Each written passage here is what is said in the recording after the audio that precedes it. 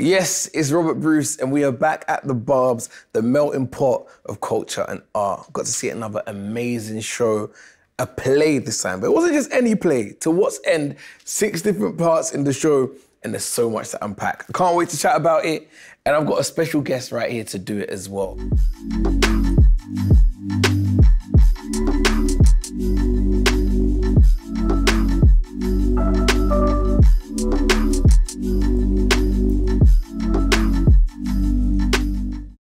At the Barbs, after seeing yet another amazing show, we got to see the play To What's End, and it was fantabulous. And it wasn't just me that went, I had an amazing guest as well. Now, you might know him from his original work, Haircut, or you might know him from, you know, Top Boy. We're talking Noughts and Crosses on the BBC.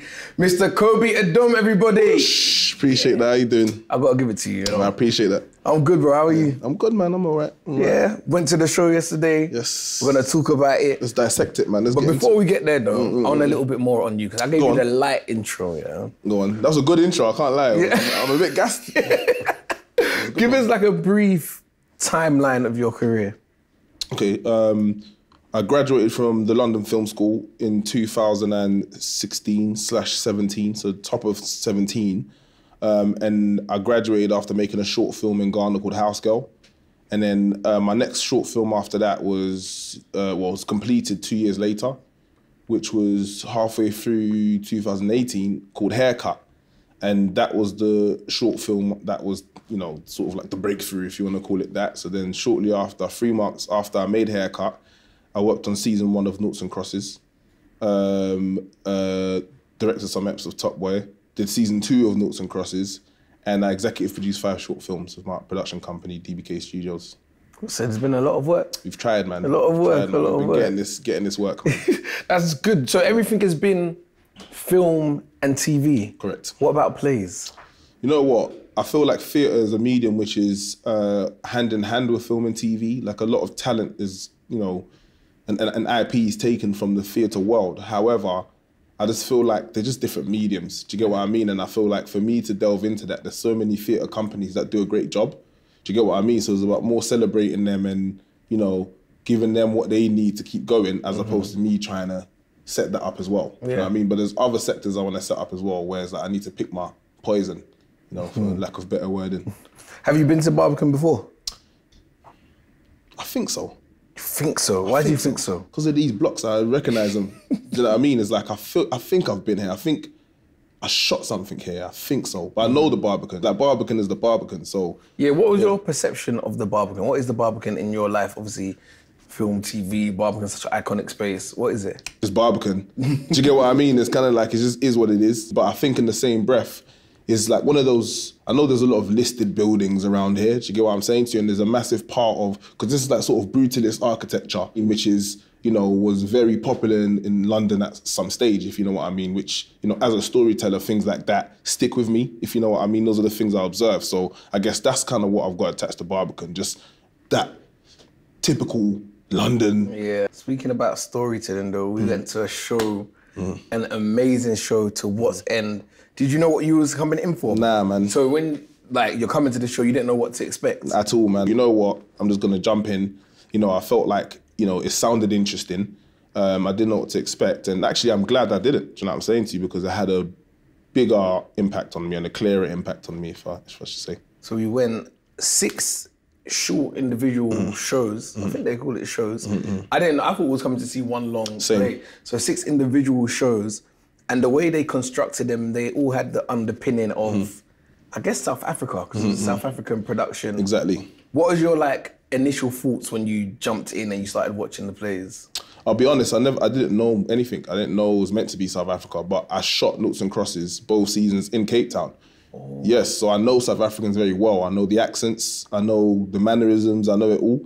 So after the second play, and then the third one, I was like, I guess these are all South African. Do you get what I mean? And oh, so you didn't even know at that point? Okay. No, I just didn't do. And to be fair, I was doing loads of traveling, but in the same breath, I think that it was good that I didn't again. Do you get what I'm saying to you? Because I feel like sometimes the best films I've watched, I didn't have a clue what I was walking into. Like Project X, it was a comedy. I don't know if you've watched that before, but it's like, it's this hilarious comedy. I didn't have a clue about it. I wanted to watch a different film, and I just went in there and I laughed my head off because I just didn't expect it. Do you get what I'm saying to you? So I feel like that impact level was good for me. Your perspective is interesting then. The fact that you filmed and shot to South Africa, you've been there. What were the parallels you saw from the plays that we saw to your time at South Africa? The people, do you know what I'm saying to you? Like, South Africans are wonderful people. Do you get what I mean? There's so much depth in them. Do you get what I mean? Even when you hear their sort of, because there's a lot of languages as well, and you know, sort of like tribal backgrounds have different languages, and all of them are really deep. Do you get what I mean? It's very spiritual, that place, South Africa. Do you get what I mean? And I feel like it's transcendent. Like, even if you don't believe in the spirit realm, you'll feel it, and you'll start questioning like, like, what is this about these people? Do you get what I mean? So yeah, like and because I'm a Christian, so I guess in terms of the spirit realm, I kind of understand it quite well, and I'm familiar in that so I can enjoy it more. Do you know what I mean? I can consume it more. I can feel safe as I'm consuming it, even if it's different from my spiritual approach. Do you get what I'm saying? Speaking about the first play, one thing that jumped out at me was creativity. Because it was a play, and they're on typewriters, but they're making music with their voice and with the typewriters. My mind was blown. How did you see that from a creative point of view, like captivating? It's that beauty, isn't it? It's hand-eye coordination. So it's like you get the beauty of what you'd get from video games, do you know what I'm saying to you? But you still got the story behind it, do you know what I mean? So it's immersive. It's almost like immersive theatre. Do you get what I mean? And I guess all the plays, in essence, had something to do with some kind of music or some sort of experience. Do you get what I mean? So I was very, very fascinated by that. But I wasn't shocked because, again, I've been to Cape Town, and if you see the kind of things people do there, in fact, it's not even just Cape Town, Ghana, where we're from, do you know what I mean? If you go to the rural areas, you'll see them creating with close to nothing. And I think that's the beauty of art. Do you get what I'm saying to you? It's just like create with art. It involves what you have at your disposal. Do you get what I mean? It's not trying to aim for the best. It's like making the best product of what you have. That's the best art. Do you know what I mean? So that's what I kind of got from that specific play. Do you know what I'm saying to you? It's like making use of what you've got and invoking a creative response from myself and an emotional response as well, actually. Do you know what I mean? What was the emotional response? I don't know. It's just more sort of like, because maybe emotional is the wrong word, right? But I was intrigued. I was engaged, do you know what I mean? I wanted to watch, like, and maybe it wasn't an emotional response, so I don't know what the emotion was, but it wasn't negative. It led to intrigue and engagement, do you get what I mean? And yeah, I think it's just, you know, like, it reminds me of interactivity, do you know what I'm saying to you? And I guess that's what, you know, that's what I picked up on, that's what I observed, so. When you was in the audience here, did you come to the show on your own? No, I came with a friend. You came with a friend, okay. You and your friend, when you looked into the audience, what did it feel like? Did you feel like you and your friend were the only you and your friend? Yes. Yes. Really? Yes. Me and my friend were the only me and my friend. Age-wise, though? Same. Is it? So look, I could be transparent. It's not a bad thing to say. I think that, look, the room was full of white middle-class people. And again, I could call myself middle class now, praise God. Do you get what I'm saying to you? But I come from a working class background. Do you get what I mean? Which I carry like a badge. Do you get what I mean? I'm not ashamed of. Do you get what I mean? Like, is a massive part of how successful I've been thus far because I've been true to it. So I feel like when I go into a room like that, judging by what I'm watching as well, do you get what I'm saying to you? It's kind of like, look, the plus side is because you've got to look at both sides of the fence. You know, it means that these people get an insight into a different world, do you get what I mean? Where they can learn and educate themselves and use that back in reality, do you get what I mean? But in the same breath, it's kind of like, well, you know, there could be maybe 2 or 3 other me's in the room. Do you get what I'm saying to you? And, you know, I don't know. Do you know what I mean? I definitely felt it. That's one thing I will say. As soon as I walked in. Did you feel it? Yeah, it's like, look, a wind just blows at you and you're like, oh, snap. When I went, because I went on my own as well. Okay. So I got to serve. And my audience was a little bit more diverse than what you're saying. So wrong day then. Yeah, so you picked the day when it wasn't. What I found interesting was this play was so for me. Okay. So it made sense for me to be there. Sure. Even if I didn't feel like there were other me's in the room. And that's age, race, and all of that, although it was more diverse. Did you feel like this was a space for you as well, watching the arts? Yes, in a sense. Do you get what I mean? Because I guess art is universal. I don't think it belongs to anybody. Even if it's based on your reality, I think the point of art, in my opinion, humble opinion, is communication. Do you get what I mean? You're communicating something, and a lot of the time that thing is not tangible. Do you get what I mean? So it's kind of like, again, I don't expect there to be just black people. Do you get what I'm saying to you? But I guess on my day, I was pretty shocked with the fact that I was the only one, me and my friend. You know what I mean? It just didn't make sense. And I thought, what, is this a thing? Or, you know. But I guess, look, like I said, and also though, look, I think in terms of the whole experience, it does matter. Because as you're sort of watching black trauma on that stage, you know, and all the different plays and etc., is, you know, there's just some bits that you just feel like, I don't know, you know, if I'm performing this thing and I'm looking in the audience, right, a bit of melanin here and there will go a long way, do you know what I mean? And encouraging me to continue to tell the story, if you know what I mean. But in the same breath, like I said, I don't want to take away from the part of art and, you know, that is supposed to connect with new people. Like, when I made Haircut, for example, I got a guy in Germany who DM'd me on Instagram like, this is one of the best short films I've ever watched, and I didn't have a clue what they said from beginning to end. Oh, wow. Do you get what I'm saying to you? Because obviously that's South London colloquialism, right? Whereas this guy's from Germany, I don't know where in Germany, but, you know, he's able to watch this stick up in a barbershop with people speaking like, you know, they're from the hood, and they still were able to connect to it. Do you get what I'm saying to you? So I guess for me, that's the beautiful part of that situation. Do you know what I mean? So where did you connect with, especially the first scene? So this is when the guys are on typewriters and they're explaining the story of being evicted from their properties with no warning, but at the same time, it's so musical because they're making music out of the typewriters and their voice. How did you connect to that? I love music, and that story is very relatable. Do you get what I'm saying to you? Everyone's been through eviction, do you know what I mean? In whether it's the actual eviction from your house or something symbolic of that. Do you get what I mean? And I think that for me, merging those two mediums together is art again. Do you get what I mean? It's like, it's juxtaposition again, but also is alignment. How? Because music is, you know, sort of a release, but it is also quite sorrowful. Do you get what I'm saying to you? So it's kind of like, for me, what I like about it is that it wasn't sort of like clear cut, like this is what we're trying to do and this is what we're trying to say. It's an exploration, and that's where interactivity comes into it, because me as an audience member can then start selecting how this is affecting me. Do you get what I'm saying to you? Or what I'm going to take away from this.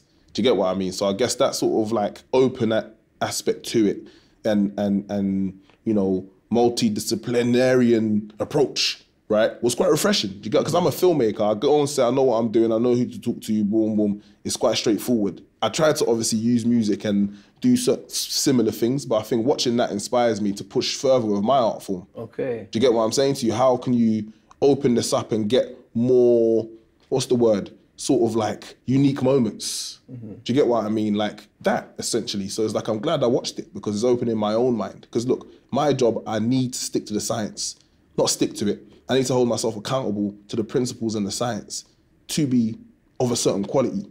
But the detriment of that is that the magical part of it, the raw part of it, right, the transcendent part of it gets affected. So it's like watching stuff like that can then open your brain again after you've already really solidified the science and the principles. You get what I mean? So yeah, man, that's my biggest takeaway from that. What was magical for you about this play then? The first one or any of them? And let's go across the board now. Should I open it up? Bits from, yeah. The magical part was the performances were blinding.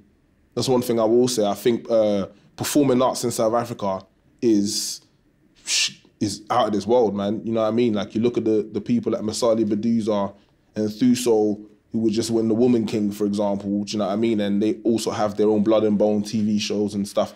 Like, their performances are magical because they can be very intense people, but when you have that full range of intensity, you can then gauge it, do you know what I'm saying? You can then use that to craft, if you know what I mean. And that's what I saw on the stage. Is like, she was standing in this big pot and, you know, it was whatever, and then she gave the food to this guy, and then more time, I could be shallow and say, I don't have a clue what's going on there, do you know what I mean? But how did your mind perceive it then? Is how suffering is, do you know what I'm saying to you? But it's also is how pain and suffering is almost perceived, how pain and suffering is received. Do you get what I'm saying to you? And it's like, look, don't get it twisted. She got in and out of that pot 5 times. And after the first time, we knew she was suffering. Do you get what I mean? So I started to get a sense of duty, a sense of obligation, a sense of this, a sense of that. Do you get what I mean? But then by the end of the play, that subservience, that submission was juxtaposed, and she put her foot in his food. Do you get what I'm saying to you? And what I got from that as a message is kind of like, look, I'm prepared to suffer for you. I'm prepared to do what I need to. But then at some stage, you have to try and alleviate this pain for me. Otherwise, the resentment's gonna come in, or I'm gonna boss up. You know what I'm saying to you? So if you're not gonna come save me, my hot foot, I'm gonna cool it off in your food. Like, do you get what I'm saying to you? It's just that kind of, and that was juxtaposed with the rest of the whole play. Do you get what I mean? So the magic in that for me was just how well I got that message from performance. No one said anything I've just said. Do you get what I'm saying to you? It was all just based on the two people in the back crying and singing beautiful, again, music. As I feel like music is always a good spark for magic. Do you know what I mean? Because music, you can't see music. Do you know what I'm saying? So you can just hear it and you can just feel it. Do you get what I mean? So it's like that juxtaposal of what she was doing with her performance and how good she was selling the pain and etc. I just think was brilliant. That's my favorite one. That was your favorite one out of all of them? It was my favorite one, but the one that triggered me the most as well, because, you know, I just feel like, I don't know if this is on purpose or not, but I just feel like, for example, the girl in the white who was in the pot, I just felt like her outfit was pretty revealing and I didn't know if that was necessary. Do you get what I'm saying to you? It's like, look, I've grown up in a house of women, you know, like my mum and my sisters. Obviously my dad is around, but in terms of the household I grew up in, it was that. Do you get what I mean? And, you know, I've got a lot of female friends. So it's kind of like, look, as I'm watching this thing, and it is a good play and it is going deep and I've just given you a message, you know, a layered message, but does it need to be so provocative in a sexual manner? Was that on purpose? That's the questions I guess I would ask, you know, just for the sake of conversation, right? But it did make me feel uncomfortable. Is me feeling uncomfortable a bad thing? I'm not sure. That's just the feeling I got from it. Do you get what I mean? Because as she's suffering, do you know what I'm saying to you? I don't really think that should be sexualized at all, in my opinion. That's me. And that's why art is art, because one person doesn't make art, do you know what I'm saying to you? So that was kind of like my, you know? Another thing from the show that we can't deny, its origins in South Africa. We touched on it a little bit. But how has Africa affected the whole world? Because we look at it, you were singing Asake before we started. That's your favourite album right now? I've been singing it for the past 2-3 months, mate. You know what I mean? Since it come out, I ain't stopped. And African culture has been quite huge in your work.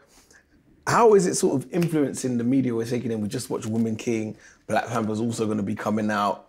The rise of African influence on mainstream media, how do you see that from your perspective? It's the be-all and end-all of what I do.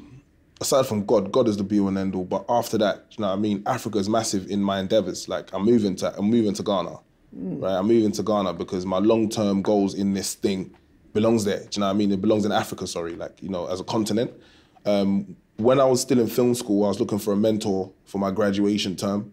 I'm not gonna bother saying any names, but one of the biggest producers in UK history, I guessed his email address and he called me in and he actually gave me advice, right? And he was like, look, I've been making all kinds of films that's been Oscar nominated and won Oscars since the 80s. Do you get what I'm saying to you? And you don't really need to try and make what I'm making. Do you get what I mean? You kind of need to tell the stories that you know inside out, the things that you've been through and the people closest to you have been through, and take us for a roller coaster of emotions in those stories and you'll be successful.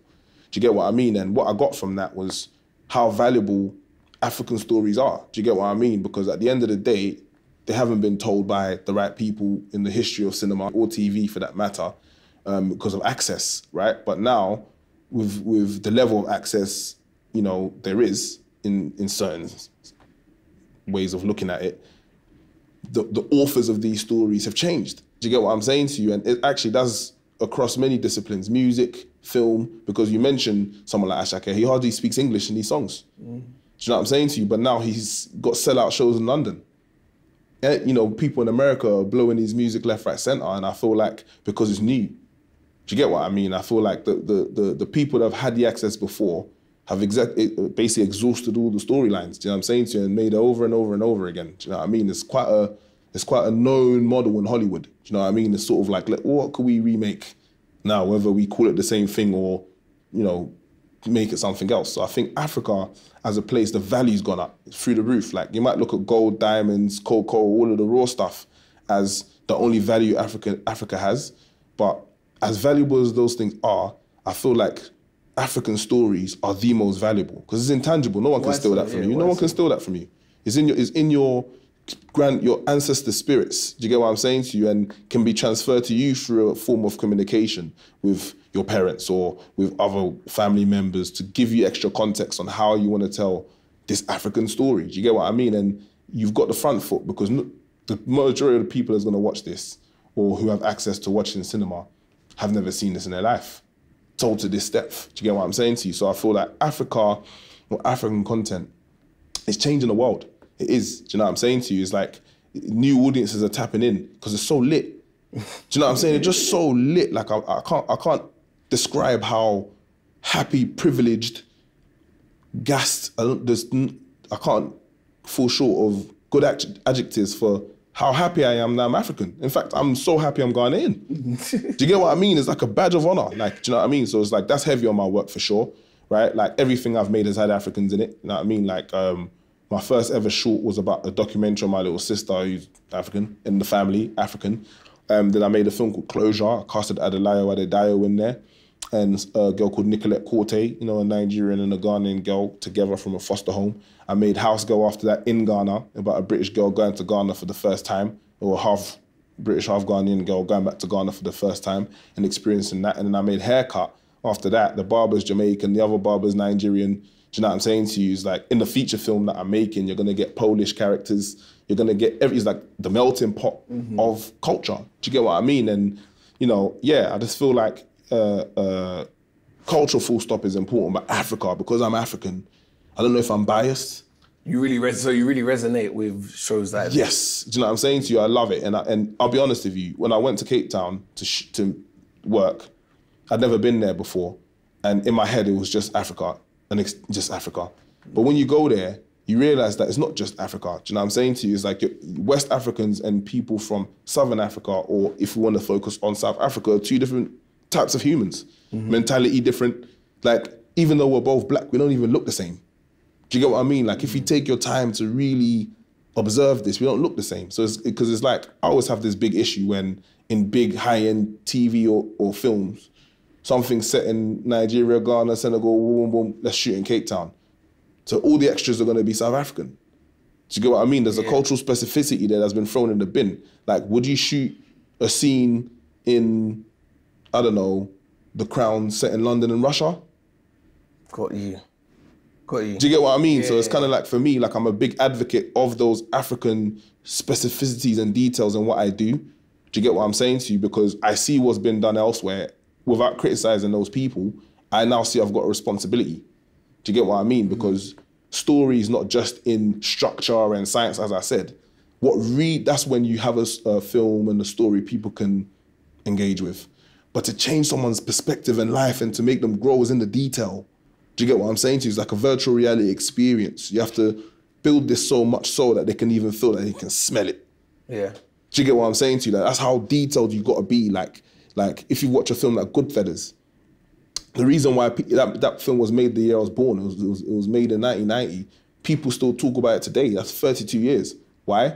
Martin Scorsese is from Brooklyn, right? And he's got Italian heritage. So when he's telling this story about a community in Brooklyn full of Italian gangsters, you love it. You see all the mannerisms. You see how they all stand around. You see the formation. You see the hierarchy. You see the psychology. You see it all. Do you get what I mean? And I feel like Africa right now is so dominant in its offering. If we're able to get that right, you know what I'm saying to you, and get that detail in our content, it is an endless pot of success, joy, the lot. Do you get what I'm saying? And like I said, look at music. You know, the Wizkid, Burna Boy, Ashake, they're just themselves. They just do what they want, say what they want.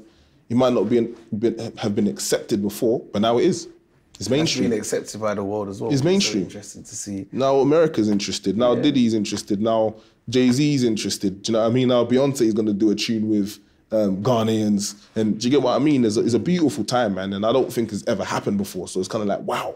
And that's why I like the diversity of the audience who came to the show, because everyone's buying into African culture. It's something that I've known and loved and celebrated.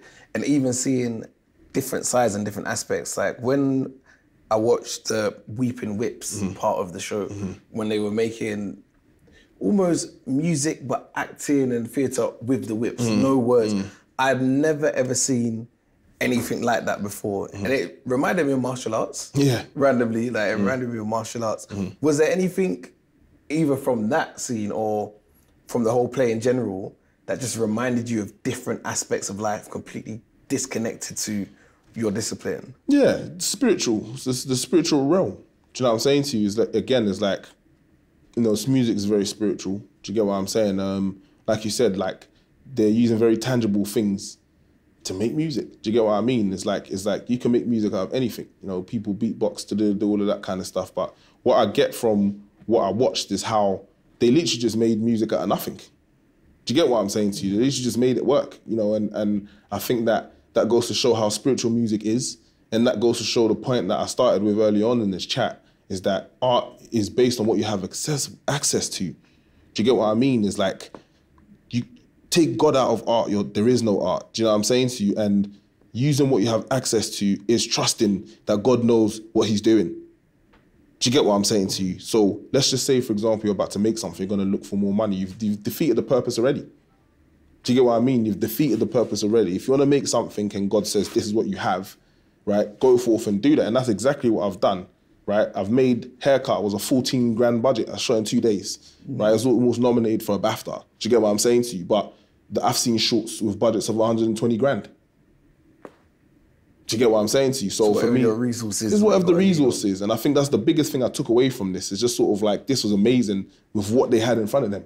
Not all singing, all dancing. This wasn't in a national theatre with things spinning and lights doing this and that. It was just at the Barbican, a nice intimate stage, do you know what I'm saying to you, with an intimate crowd, with hardly any utensils. And look at all the entertainment, all the transcendence, all the, do you know what I mean? Like, look at how much you evoked from that. Do you get what I mean? So it's like, watching this really solidified what art is for me. One part of the play as well was the whole copyright scene, and the guy was using the copyright, talking about paper. I thought it was going to be an environmental thing, but it really wasn't that. But before we dig into it, it got me thinking, what technological advance has changed your life the most? I think for me, it would have to be contactless pay. Because if you think about it, we always used to have to carry cash around.